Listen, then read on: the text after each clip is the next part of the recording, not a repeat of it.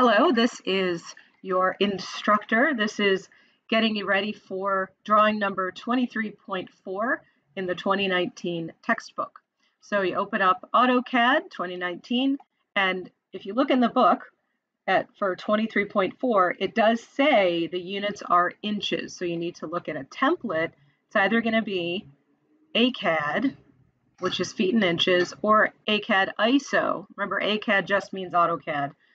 ISO is the International Standards Organization. We don't want that. We want inches, so click on the AutoCAD template. And if you check it by typing units, which you won't need to check it, look, it says inches, so good.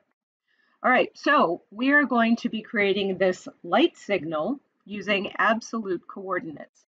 This should not take you more than 45 minutes. If it does, you need to stop and contact me immediately and arrange a time to get together, because there's something that you're not getting. We are just going to be using the line command. That's it. We are, however, going to be using line weight as shown in my example. So remember, you need to come over here to customization. You need to make sure line weight is checked on and then turn it on. Otherwise, you still won't see it. And you are going to be adding solid hatching to the traffic lights as appropriate. So yeah, we'll be doing that. I know it's grayscale in the book. Please don't dimension or label the drawing with letters. Those are letters for the absolute coordinates of those endpoints. That is just to help you draw the image. Please don't add them to your drawing. When you look at the lights, the circles, there'll be circles, and then when you make the actual traffic signal housing, I would like you to close that figure. I will be checking that in your drawing.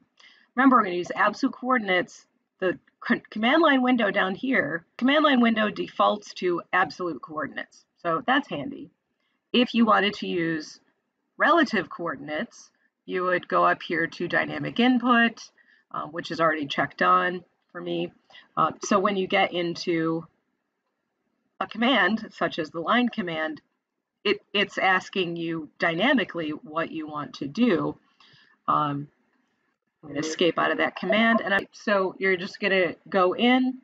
Remember, keep track of your time. So, and you start at 0, 0. Sorry, got to be in the line command. So 0, 0, enter. I'm just using the keypad on the right-hand side. It's going to be a lot faster. B is 0, 30, enter.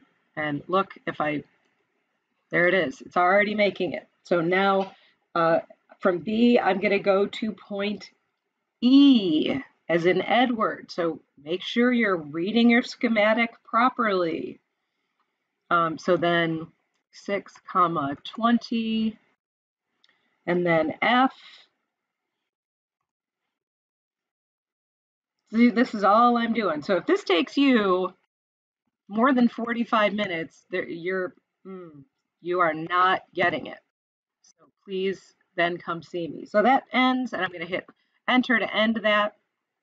Now this is going to be large, like a heavy line weight. So I'm going to select all that.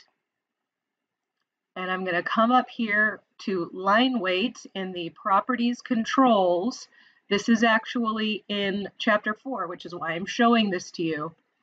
And I'm going to choose something heavy. You can't see anything less than 0.5.